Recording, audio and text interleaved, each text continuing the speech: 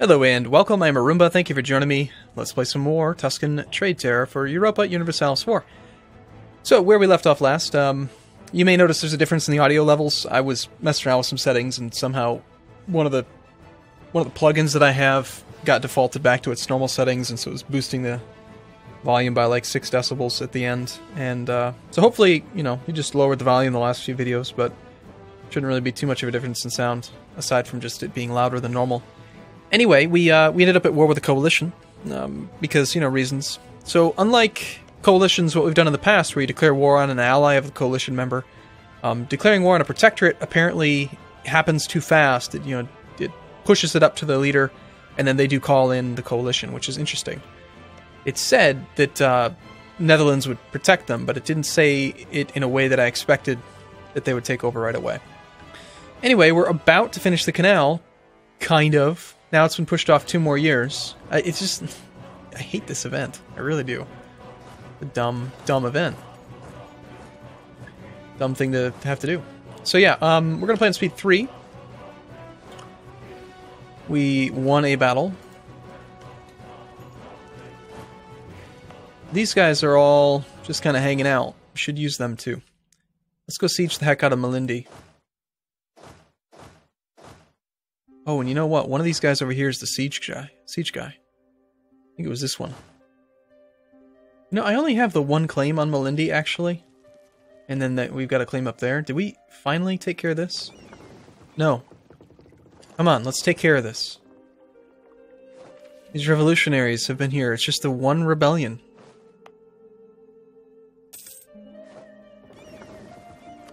So we've retreated all over the Navy, so our trade income's going to go down significantly. But we still have a lot of trade power just from provinces and everything. I mean, the boats aren't even really that necessary. But where we're losing the money the most right now is in Western Europe. We only have 20% control, because that's pretty much all boats. But, altogether, I have the same amount of infantry, way more cavalry, and then way more artillery. So, we shall see. There's going to be some fairly sizable armies up here. The Hansa is in the war, so we have to watch out for that. The Netherlands have a 6-4 commander there. They're going to slaughter the little princes. Let's combine this army and transport a general up north. Looks like our best is going to be this 3-5 here, so Isidoro is going to go fight in the mountains, the Alps. See if we can get him up to like Tyrol. And then this over here, we should combine that too, before we have it go anywhere. And then we'll stick that one with a commander as well.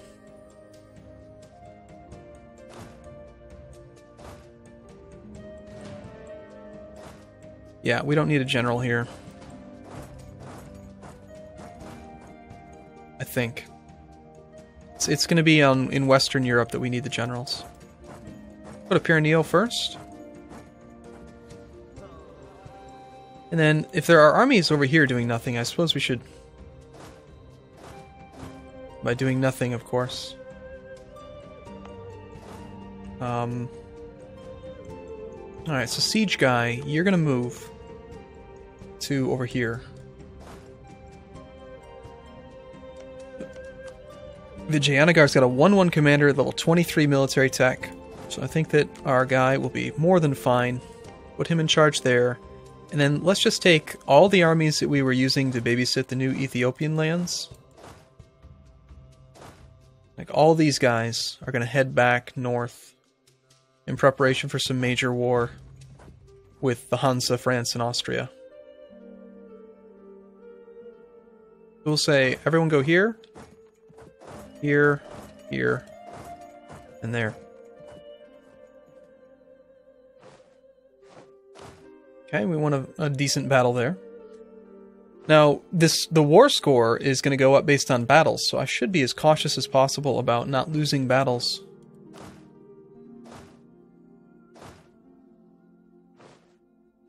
I don't think the Netherlands is going to have any troops down here. This would be another good spot for the siege leader.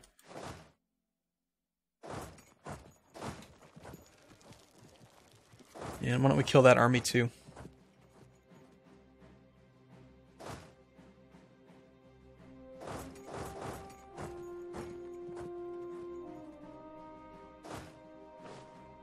Okay. I've got to remember that we're playing on speed 3. Look at that. 120-something thousand stacks, suffering 5% attrition. Do they not realize that 5% of 121,000 is like 6,000 men? A day? Or, probably, sorry, per month? Like, they should be a little bit cautious, I think. Did we win this battle with the revolutionaries yet? Come on. You've lost the effects of trading in sugar. Finally!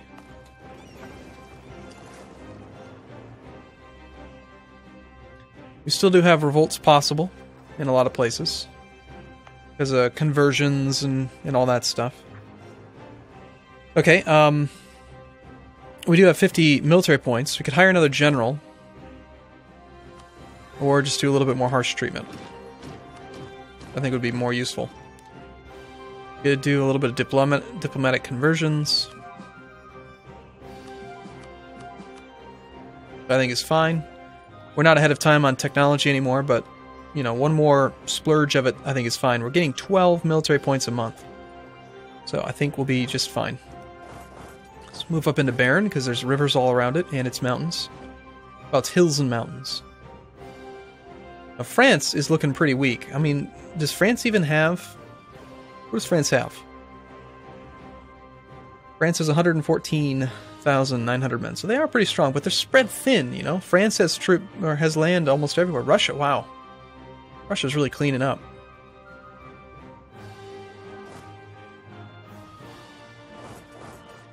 We're going to stay in the Alps here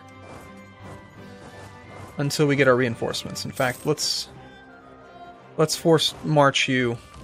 Oh crap. Scorched Earth, that's not what I meant to do. Well, I guess we scorched it. Normal attrition. Scorched Earth. For 5 years, I've scorched Pyreneo. I think that we're seeing a battle happen here. And they're going to have their really, really good commander, a 5-6 I see. So we need to have the best commander possible. Which is going to be our, you know, 3-5, that's 8 points, 7 points, 7, 6. I just wish that we had a better fire commander. Most of the damage at this phase of the game comes from the artillery. I mean, look at that. Artillery fire modifier. So, you know, our best commander might actually be the 4-3-5-4. But he's busy. We're going to have to stick with the 3-5. But yeah, I think the battle's going to happen in Tyrol.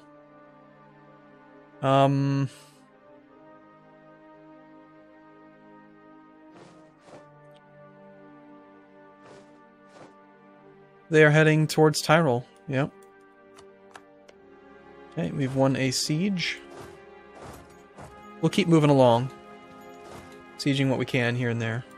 These guys are going to take 6 months to a year to get up there. And Khorasan does have an army, but we are carpet sieging a lot of this stuff down here.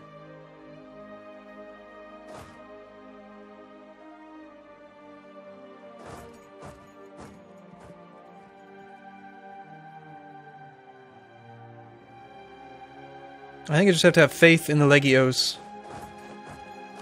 As I say that, we lose a battle against something. Really? Oh, the Netherlands have a 5-3 down here. That would explain it.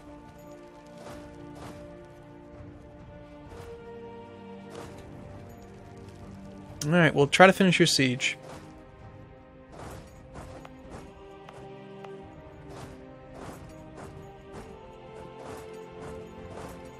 Just throw more men at the problem. Then here comes the major battle. March 1st. So, are you going to be... Okay, March 2nd. Now we're going to take you and forced march. Try to get up there. We have a huge morale advantage. One whole morale. They have a slight discipline advantage. But we've got roughly equal armies. I mean, you know, full artillery in both rows. But they're suffering the penalty. So they're suffering a 6-4 versus a 6-8. It's just going to come down to we need to get some reinforcement happening, because now there's 100,000 men there. And I might not be able to do that in time.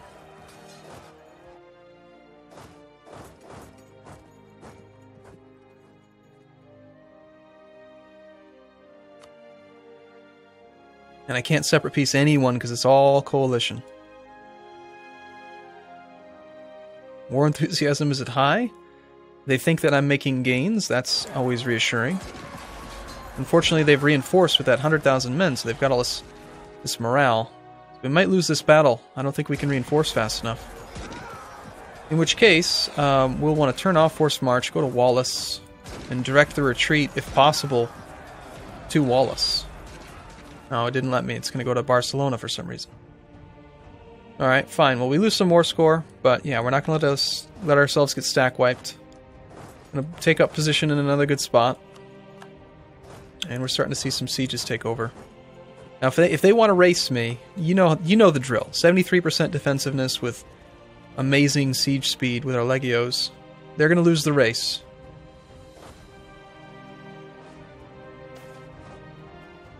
Melindy's opinion goes up, or piss off Melindy. Easy decision there.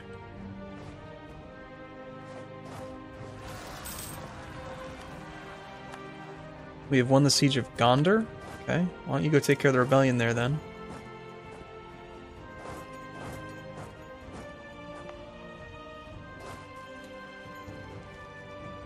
I think a lot of these are going to finish up soon. Khorasan is done Tech 28. They're actually ahead of me.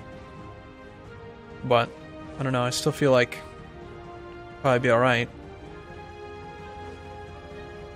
It would really be a good idea, probably. You know, let's combine this into a 40 stat and go take care of some of these armies. That'll just break everyone's spirits. Okay, that was one of our claims. Let's siege something else nearby.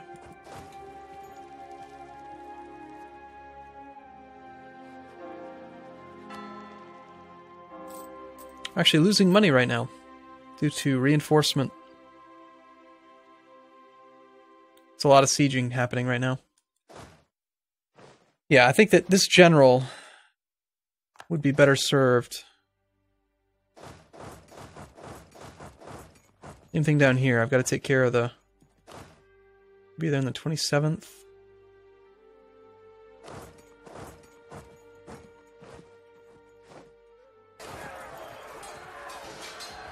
Apparently I was the attacker somehow here. And we're gonna lose. Shoot. Let's make sure that we get forced march turned off.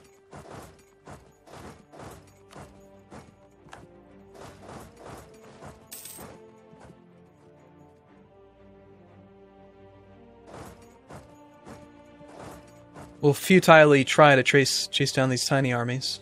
And yes, this battle is happening, so... Just gonna crush the armies over here as much as I can with this 40 stack. And that way the 20 stacks will be safe. Meanwhile, they've split up again, and they're actually going after my vassals' armies. You should be recovered-ish. You can come back to Piedmont. We'll stack wipe a cavalry, sure.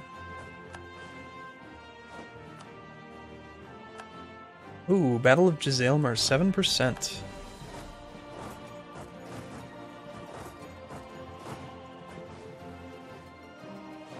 It's pretty good. And we have 15 fervor points. Why don't we just in case focus on war? That 15% bonus morale, you never know. Could come in handy.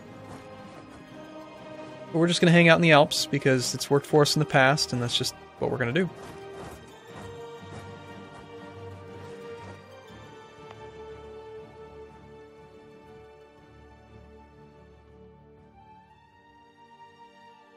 There's nothing else to core right now. We're converting. The army has barely made any progress on coming up here. We have 63,000 men. Of course, Fez rises up. Of course. 6.6, you know, kind of high. It's already been harsh treated and it's at 6.6. I'd really like to get rid of that disorder.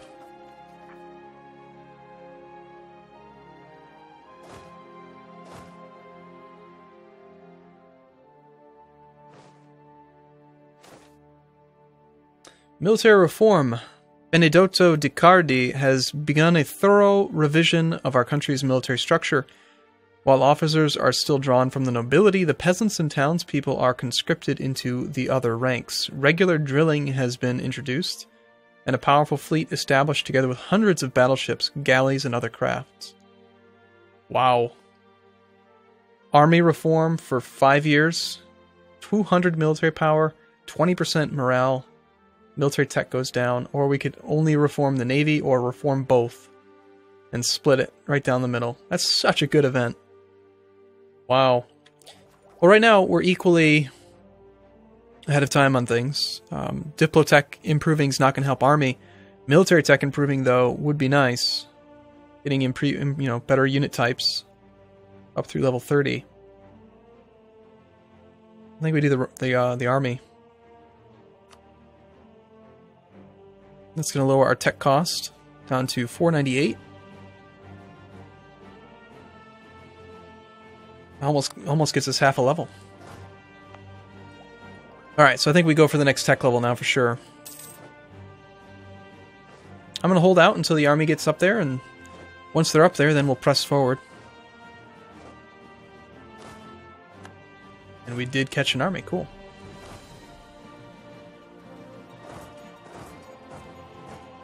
And then you're heading back down to siege more, good, good. And you have won a battle. This army is retreating, so we will chase it.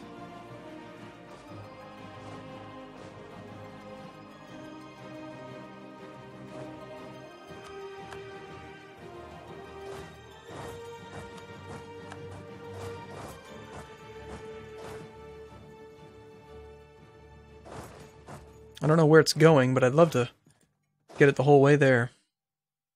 Now, what I could do is just try to peace out as soon as possible.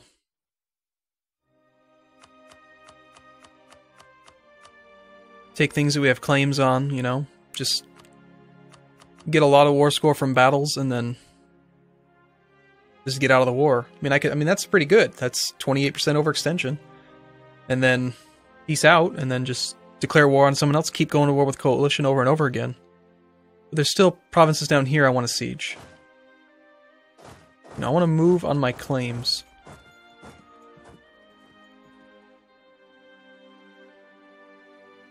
We have a bunch of claims in France. I think we're going to see another major battle here, and I'd hate to lose it. We have lost the siege of Damaraland. We have won the siege of Mandla. Okay, we got claims on Malwa. Why don't you go down to Surat, and you keep chasing, and then